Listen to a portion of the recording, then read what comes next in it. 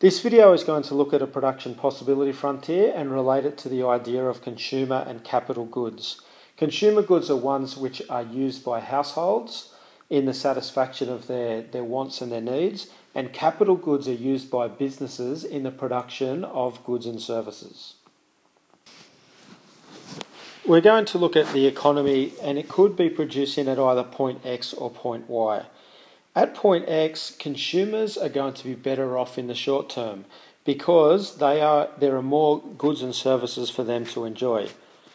If they were producing at point Y, the amount of goods available for consumers would fall from here to here.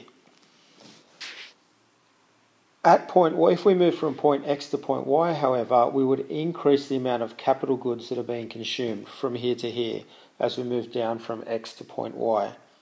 Because capital goods are goods which are used in the production of other goods and services, if in the short term the economy was doing this, it will lead to greater gains in the long term because there will be more resources able to be used to produce more goods in the future. So if producing at point X might lead to an increase in production possibility frontier over time, due to either increases in technology, more resources, for example, if there's greater population.